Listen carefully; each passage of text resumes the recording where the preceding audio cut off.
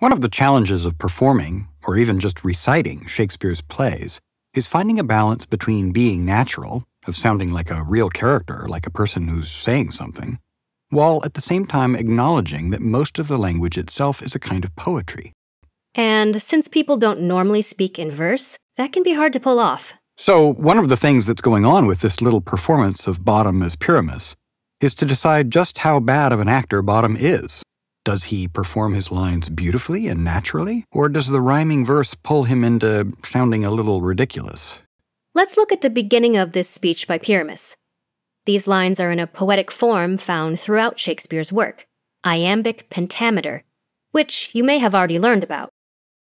Iambic pentameter is constructed of lines that are 10 syllables long, that can usually be divided into pairs of alternating stresses that have kind of a heartbeat rhythm. Da-dum, da-dum, da-dum, da-dum, da-dum.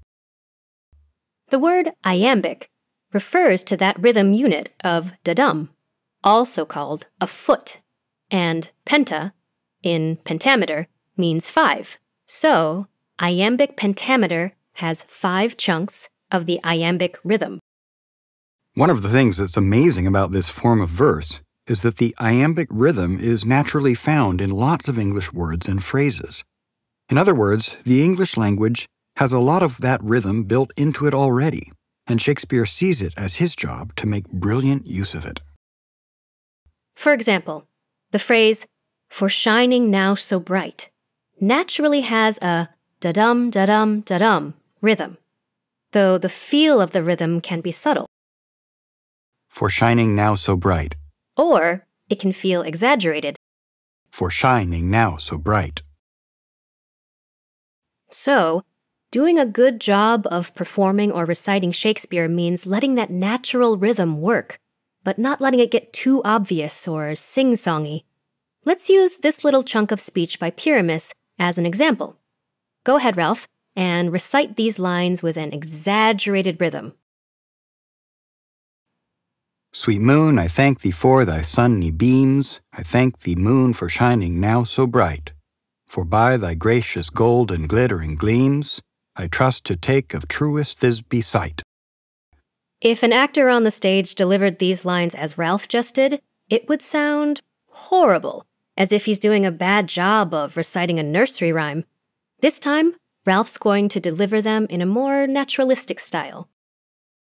Sweet moon, I thank thee for thy sunny beams. I thank thee, moon, for shining now so bright.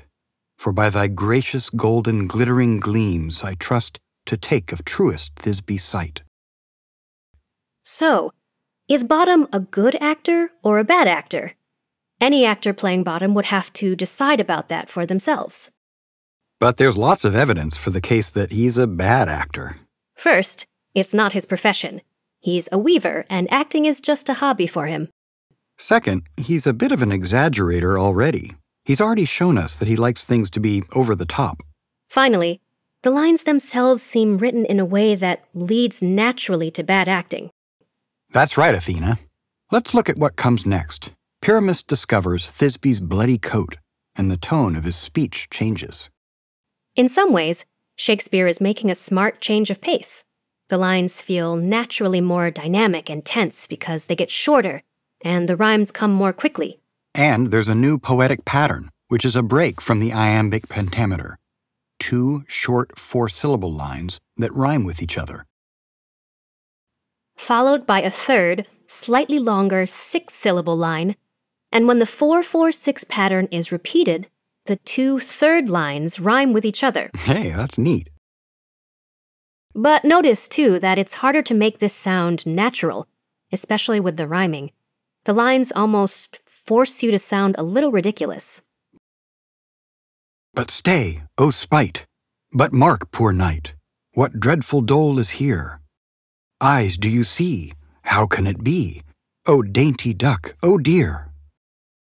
And the phrase dainty duck seems to take away from the seriousness, too. As with all of Shakespeare, there's no one right way to read these lines. There's room to play, and it's up to you to make some of your own decisions, though thinking about the character who is saying the lines and what the context is might give you some clues to performance choices.